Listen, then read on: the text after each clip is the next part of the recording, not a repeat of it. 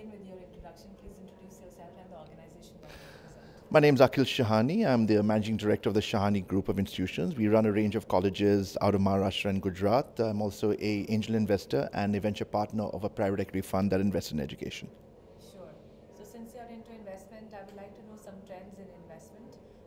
What about the family offices? Are they on the rise? Since this is a new concept in India, really it has come from the West. Earlier it used to be investment funds and now it's family offices. Sure. What are the recent trends that you have observed in family offices? Well, I think the family office phenomenon is rising a lot in India. In fact, most high net worth individuals, ultra high net worth individuals, are realizing the value of having a self-contained family office where they actually have people who will not just manage their equity investments and debt investments.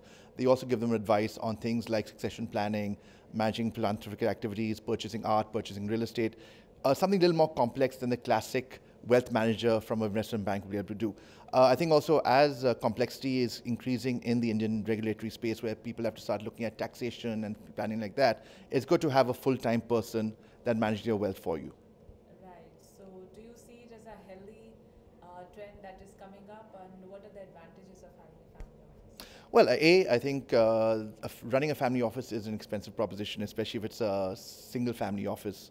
So you need to make sure that your wealth is at least, $50 million plus to justify it. I think the value of having a family office, as I said, there it is able to help you manage your wealth and to grow it a lot more.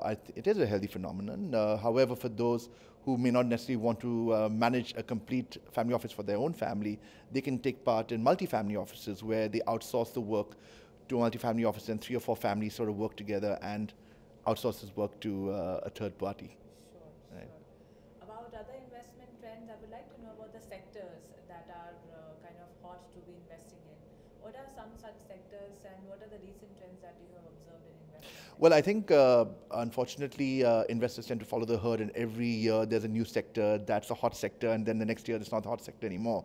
You should really look at long-term trends. So, for example, like let's say if you look at the larger phenomenon with the Indian market, you know that there are a lot of people moving to the middle class. That means a lot of middle class consumers are coming out.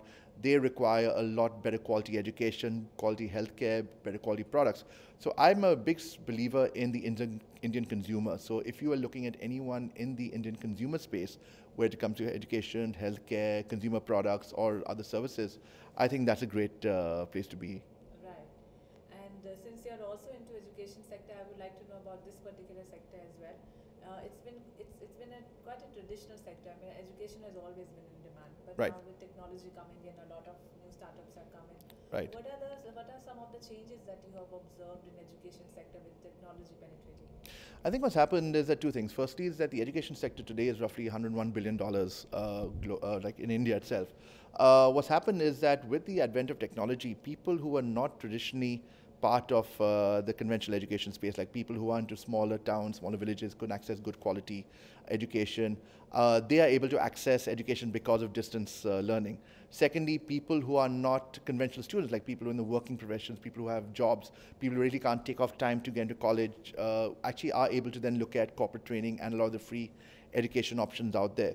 The other value add is that a lot of schools, colleges, tuition classes are now using technology to enhance the quality of education that they provide to their students in classrooms. So it's not just learning from textbooks anymore. For school children, you have animations, you have videos and ways to help the student understand better quality.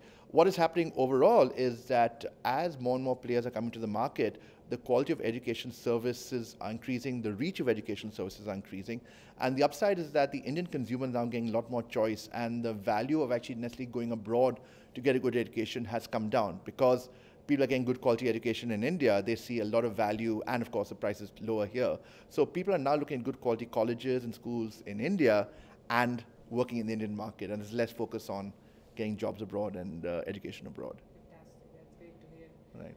Now, since you are also an investor, and you said you're an angel investor and Correct. investment in a lot of startups, what are some of the characteristics that you see in the founder and also in a startup while investing? So I'm slightly contrarian. I mean, I'm not a big fan of the classic 22-year-old IT engineer who just has a great product and it's like will be a potential unicorn. I'd rather invest in entrepreneurs who are probably around the age of 35 plus, who've actually worked in the corporate world, who've actually had some scars, or maybe even a failed startup before then, because ultimately growing a business is not a function of the idea or the technology. It's really a function of the ability of the entrepreneur to manage the business, build up a team, and pivot as you need to go. So therefore, someone with a certain amount of maturity and understanding of industry would be someone preferable, so someone in their mid-30s. The second thing, of course, is that do I see the technology or the product have a certain unique advantage that prevents other players from coming in? One of the issues with a lot of consumer technology, consumer products, is that the barriers to entry are very low. So let's say if you start, let's say, a delivery app, 10 other people can start the same delivery app, and then you land up spending more and more money and losing money. I'd rather have a unique technology or unique IP that other people can't copy, and I know that there's a fact that there's a growth potential and it's very difficult for competition to come in. The third thing, I'd like to see a lot of hunger in the entrepreneur. There are a lot of people who run lifestyle businesses which just want to fund, let's say, their next Mercedes or the next penthouse house. But I'm actually looking for people who say that I want to scale up not just in India, but maybe globally. I want to build something that lives beyond me, something that's not a classic Lala family company. It's really something that is scalable.